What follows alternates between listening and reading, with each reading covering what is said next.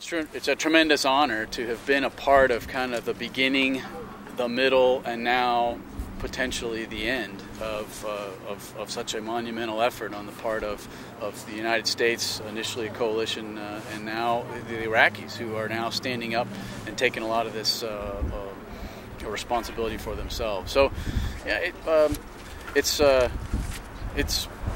going to be a historic year, and we're going to be a part of it. And as I said in my remarks, 4 of the 6 1st Cavalry Division brigades for a short period of time this summer will all be there as part of the final chapter in the U.S. military presence there.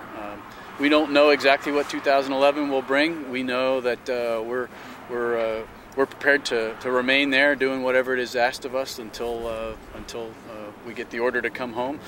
Right now, we're planning on 12 months, so that means we got a little bit of time past December 31st to do whatever is required of us at that point, and that may be mission, maybe duty in Kuwait, that may be additional presence in Iraq that is requested by the Iraqi government and approved by our nation.